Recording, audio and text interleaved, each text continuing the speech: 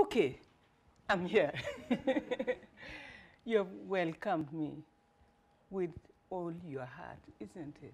Thank you so much, so much, so much. I've come here from far away, far, far, far away, to share with you this theme that holds us together. In the spirit of Ubuntu, the philosophy of practice of Africa, I am because you are, not because I think like Descartes said. I am because you are. Think about it. It means that my problems are yours. Your joys are mine also. In that spirit, I invite you to share with me both my pains and joys, both my aspirations and my struggles. Okay? Thank you. Now, okay. This is me. The South African Research Chairs Initiative is a strategically focused knowledge and human resource intervention into the South African higher education systems. That means that I'm not just a professor. No. No, no, no, no. I deal with national questions. I raise awareness and develop strategic codes which can make the academy transform to the national question. You get me? So I'm part of this strategic intervention which is funded by the Parliament of South Africa through the Ministry of Science and Technology. The University of South Africa hosts me, but I'm not part of them. You get me? So you can read the mandate. Advanced frontiers of knowledge. Advanced frontiers of knowledge. That means that I do not go around revolving the same things over and over and no, no, no, no. I'm supposed to advance the frontiers. You get me? So this is UNISA, the biggest university in Africa and so on. What are my goals? One, to make transdisciplinary a core facet in leadership building. Offer robust expositions of the constitutive, not regulatory, rules and norms that control current thinking and practice. It represents an epistemology of hope. Hope that probes the future and thereby illuminates the possibilities of the present. Knowing that sometimes the entities that perform the functions and wield authority are not actually persons like pilots or doctors, but words.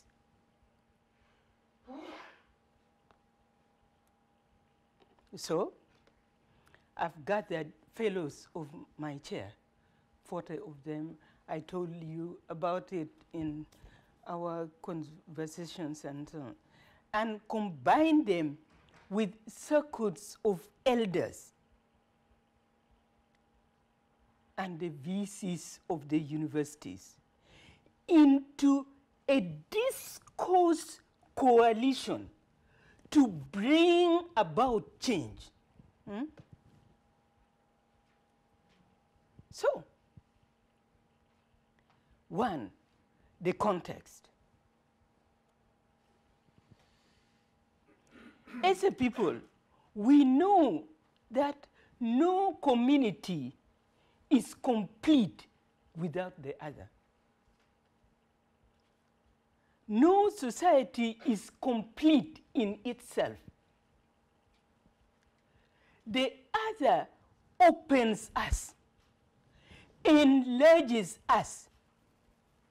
Without the otherness of the other, the self is incomplete and even vulnerable.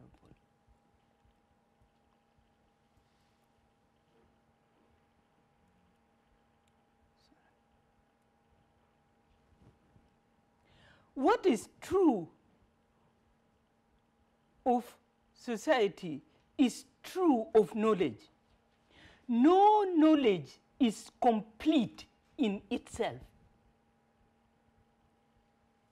No knowledge is complete without dreams of the other.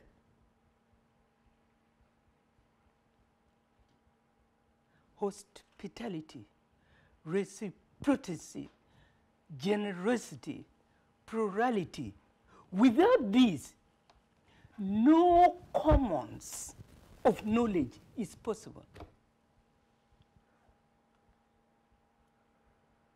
And yet, we know that the prevailing and dominating worldviews that surrounds us today, and which we are all compelled to respond to, is one that is narrow in its vision, exclusive and detached in relating to the total environment, analytical and deductive in its perception and thinking, linear in its doing, hierarchical and competitive in its management of the field of activity.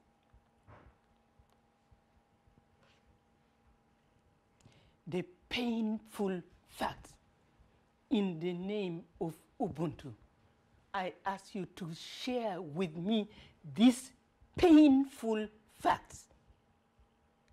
The era of the empire, weak and strong at the same time, declared Africa to have nothing. Nothing. Nothing. Its knowledge systems were irrelevant. We were unsuited for the modern world.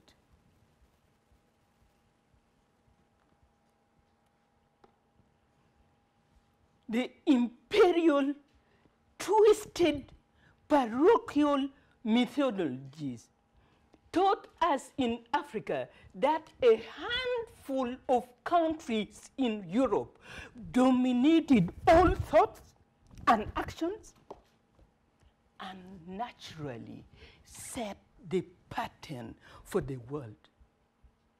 Really, really, really. They mangled Darwin's theories of evolution into a populist, racist, political narrative of progress and race. And they used it to justify their untold violence on Africa, saying all the while that it was a manifestation of scientific destiny.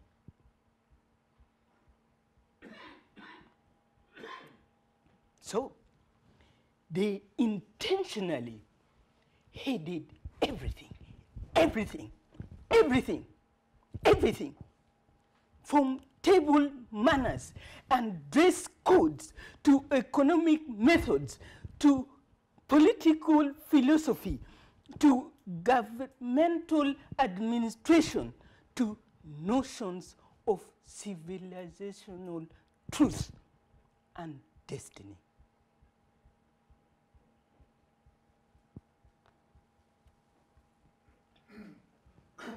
Thanks to the pen of Herbert Spencer's Survival of the Fittest, suddenly public debate in Europe was full of scientific truisms that were neither scientific nor true.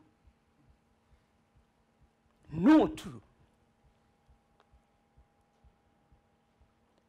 We had social Darwinism, which helped to create more empire mythologies than any other. From Europe to here, the combined narratives ruled Africa up to now. Europeans insisted that their principles in particular were universal. Hello, you know nothing. It is only us who know, isn't it?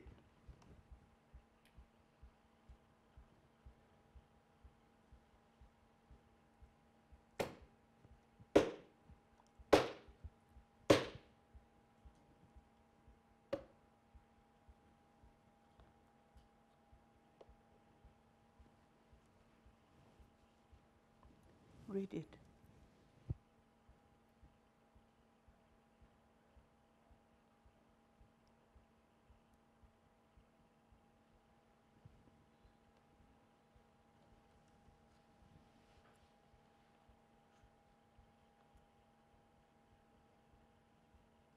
Their narrative of history, cuisine, of civilization, of fashion, spread wide during the violence of colonialism, all apparently universal.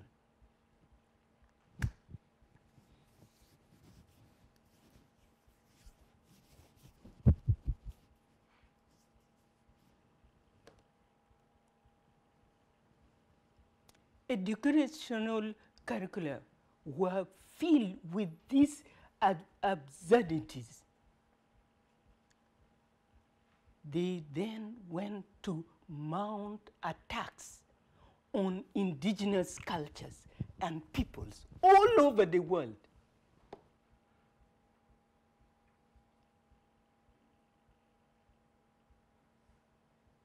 And demean them by banning their languages, cultures, and rituals, leaving only the Western rituals, cultures.